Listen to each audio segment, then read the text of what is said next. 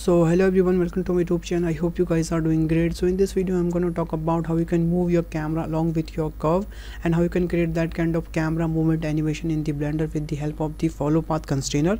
So without any further delay, now let's get started tutorial.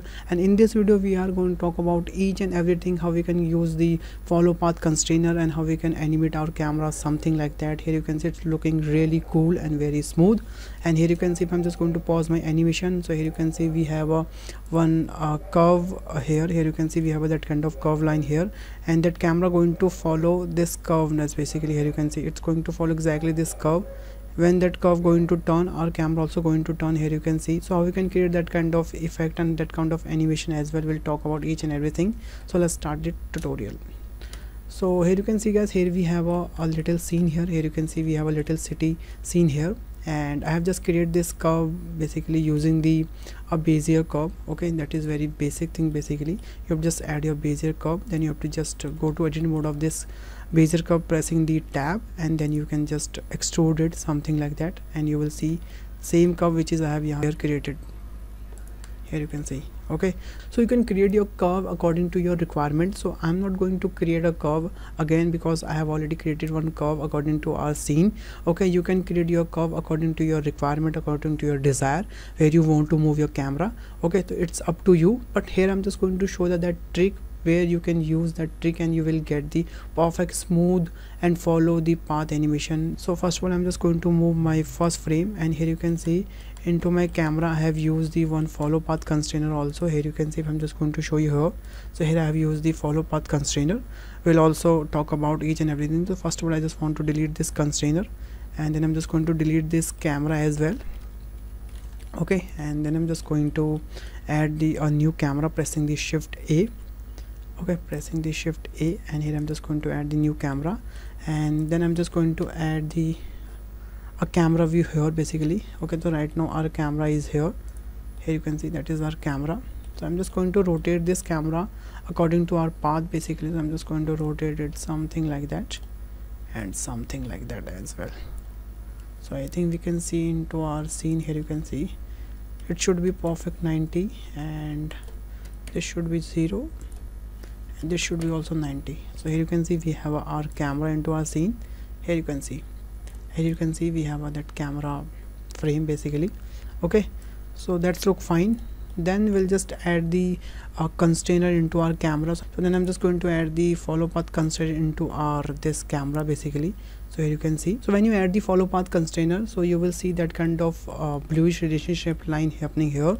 Okay, so what you have to do, first of all, you have to just select your target object. So in this case our target object is basically a Bezier curve. So I'm just going to select this knob path. Okay, so when I'm just going to select this knob path, so that camera going to move here to here.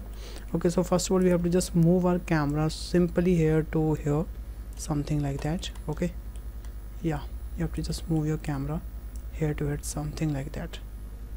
Yeah, that's look fine. I think we have to just move from the top view. Yeah, that's look fine.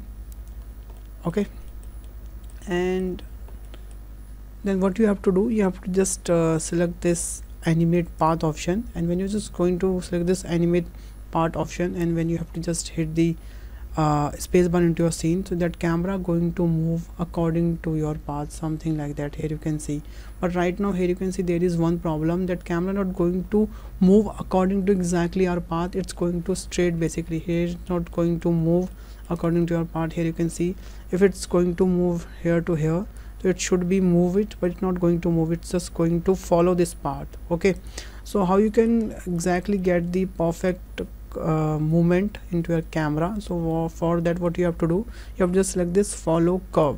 When you're going to enable this follow curve option, so now here you can see when I'm just going to my top view, now it's going to follow this curve exactly. Here you can see now it's going to follow exactly this curve as well, and here you can see now that's look perfect, and here we get the perfect animation. Okay, so if you want a perfect smooth animation, so make sure you just enable this follow curve option, and you can just also enable this curve radius option as well. You will get a more smoothness into your animation basically. Okay, here you can see now that's look fine. if you want to increase and decrease the speed of your camera animation, so you have to just select your curve, then you have to just go to your curve property, and from here you have to just increase the and decrease the number of frame from here. So I'm just going to decrease the number of frame to 50. So now what happened, that animation going to very fast. Here you can see now it's going to very fast. And if you want to slow this animation, then you have to just simply increase the number of frames. That's I'm just going to increase the 1000, and here I'm also going to set the 1000. So now it's going to very smooth. Here you can see. So it's depend up to you what kind of animation you want. Smooth animation, fast animation, you can just control from this path animation section basically. Okay, but 500 is look fine to me, so that's why I just chose the 500 frame, and which look fine basically. Here you can see that animation look fine to me. Okay, so if you want to use it, so you can use these setting as well. Okay, so that's how you can move your camera along with your path, and that's how you can create that kind of smooth animation with the help of the follow path constrainer as well. So I hope you enjoyed this video. So thanks for watching this video, guys. If you learned something in this video, please hit the like button, hit the share button, and subscribe my channel. Also, if you have any queries, if you have any suggestion, please let me know in the comment box. I will definitely reply comment. So bye bye, take care, and stay home, guys.